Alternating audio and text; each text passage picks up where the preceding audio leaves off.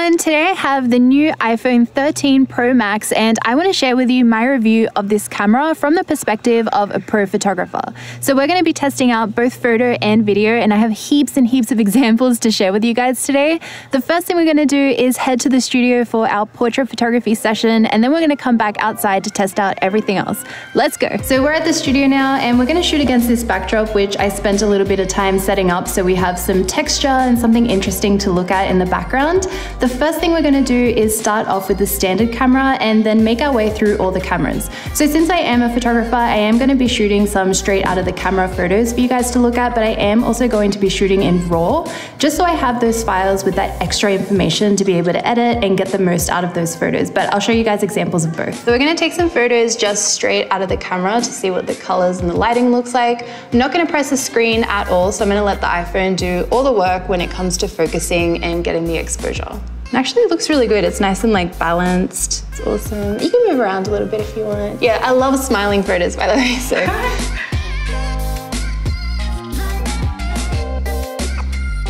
And now I'll switch the camera over to RAW and we'll do the same thing where I'll just take some photos without tapping the screen or anything to see what it does. But I feel like it's got pretty good exposure and it's got a little focus square over Sonali's face. So I think it's doing a good job on its own.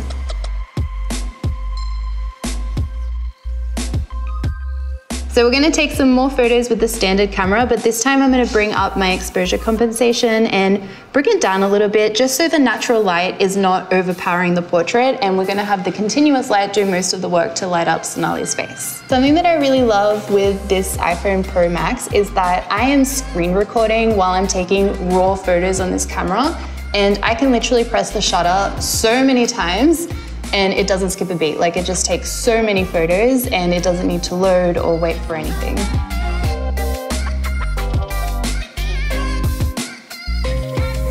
Let's do like a wide angle shot here because I think it looks kind of cool that you can see all the stands and like the whole room and stuff with the wide angle camera. So we'll try some of that.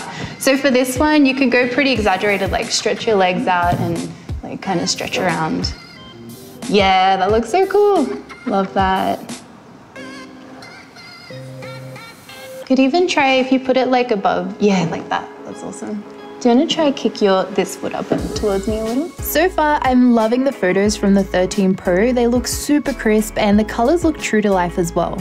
I prefer what the RAW photos look like. The lighting is more balanced overall and they have a touch more sharpness and detail to them.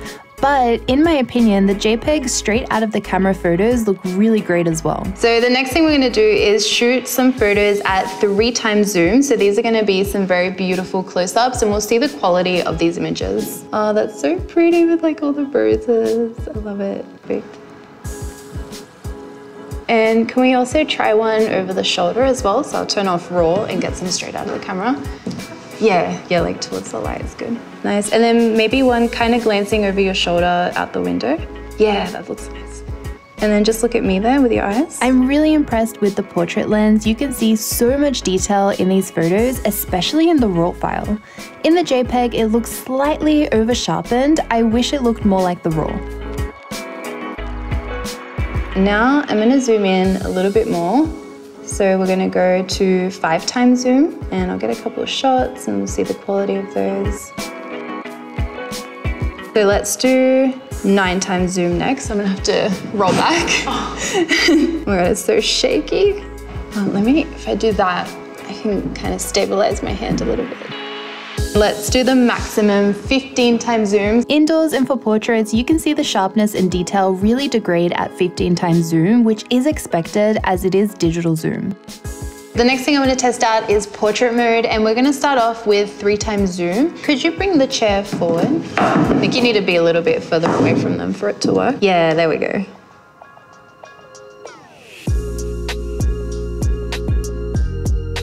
And then I'm going to go to 1x, so this is just like a normal zoom. Usually I don't like using portrait mode in phones, but I think there have been some improvements this time. From these photos, I prefer the quality from the 1x zoom lens. I'm going to get some more portrait photos just here by the window. Don't I put that hand maybe in your back pocket? Yeah, and then I'll go to 3x zoom as well. So we're gonna move here where we shot the portrait photos to do some video tests with the back camera. The first thing I'm gonna do is shoot in 4K 25p, and I'm gonna walk around a little bit just to see how the image stabilization is in camera.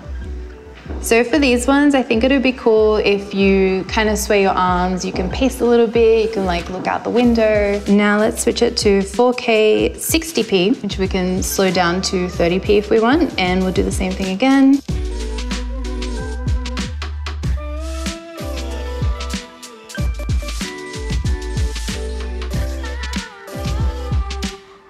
Next up we have 4K 60p wide angle front camera.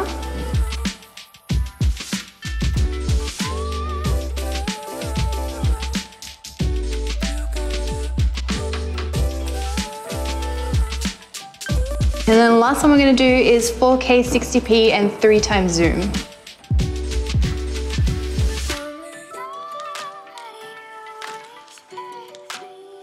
The next video we have is cinematic. I find that the cinematic mode works better on people. It looks really great on Sonali, but on the rose you can really see the outline. You can also adjust the amount of depth of field in post, as you can see that I've done with this clip. I also captured some slow-mo footage. This clip is in 120p. Slow-mo is still only available in 1080p like the 12 Pro, and this is super slow-mo at 240p.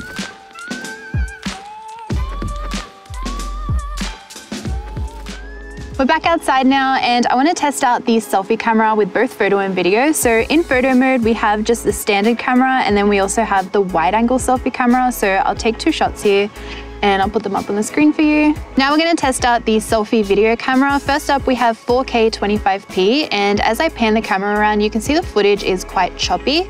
This is because it's a pretty bright day, so the shutter speed is fast, which is what's making it look so choppy. Next, we have 4K 60p, and this looks a lot smoother as I pan it around. Got quite a decent lens flare happening there from the sun. It's got a little ring around it, and I also want to see how quickly the dynamic range changes as I put it up to the sky.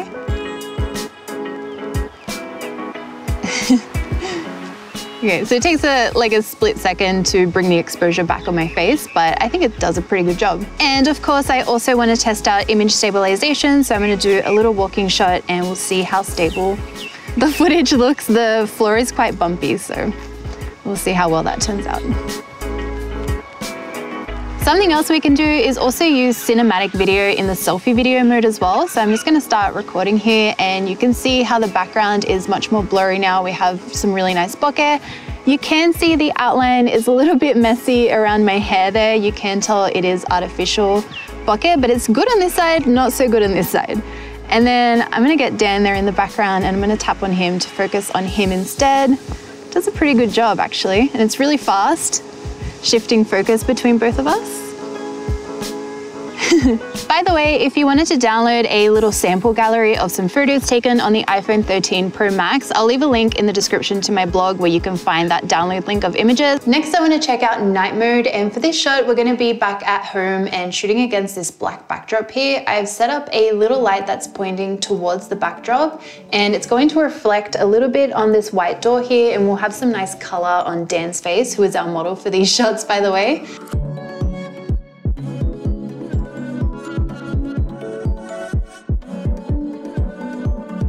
Okay everyone, we are up to the last test, which is astrophotography, and I want to see if there's been any improvements since the iPhone 12 Pro. I have the Google Pixel 5 with me today, so we'll be taking the same photo on both phones to be able to compare them. As you can see, I'm going to be using both phones on a tripod to keep them as still as possible. And with the iPhone, I've got it set to the longest exposure possible, which is 30 seconds. I am also going to be using both phones in RAW just to make sure we have as much information in the files as possible, so I can bring the best out of each file in the editing. Wow, okay, they have definitely improved Astro on the 13 Pro. I love how these turned out. The comparison to the Pixel 5 is now so similar. The iPhone shot is still slightly blurry with some motion blur though, and all the Astro shots I took on the iPhone look like this. The Pixel 5 on the other hand, all the photos were very sharp. So that is all I have for my review on the iPhone 13 Pro Max. I'd love to know what you guys thought down in the comments below, and let me know if you end up downloading the sample gallery as well and what you think of that. But as always, thank you guys so much for watching. I make new videos every single week, so I will see you all next time. Bye!